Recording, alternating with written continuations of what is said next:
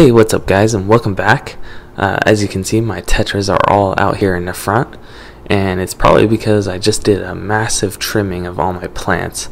Some of the plants were overshadowing the others, and I think it was causing some of my plants to start turning brown, as you can see this Aponogeton back here. But also my female guppies here, you can see they're pretty pregnant. They should be getting close to having babies, so we'll see what happens when, we'll see when we get to that point. But anyways, my plants here, they're starting to, they're a little bit brown. It's kind of hard to see on this video, but because it's just the way the camera is. But you can see the snails are eating these too. They've been doing this for a couple weeks. You see all the little holes in here, and I don't know. People say snails just eat dead plants, but they've taken a lot of little bites out of these plants, and pretty much all the plants in this tank. But yeah, there's the Aponogeton.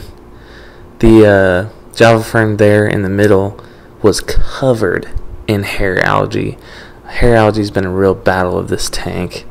So see all that hornwort? I literally had like 3 times as much before I trimmed it. So it was like overflowing this tank pretty much. But yeah. There's my tiger lotus. You can see all the bites taken out of it. And then, yeah. I mean, the tank looks pretty good for, how much neglect I had given to it. No fertilizer, nothing for 2 weeks. I've been so busy on the house and getting it ready to sell.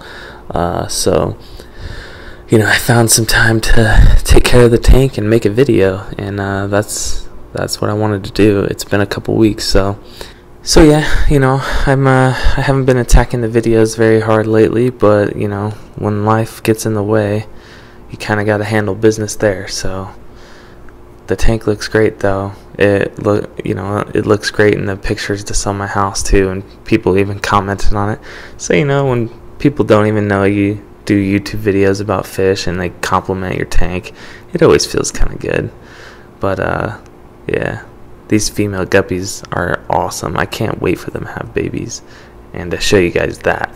And yeah, we'll get to that. I've kind of just been focusing on plants and just enjoying the hobby, and just giving you guys updates, and hopefully you guys like that too. And if you have any questions, ask me down in the comments below, and I'll see you guys on the next one. Toodaloo.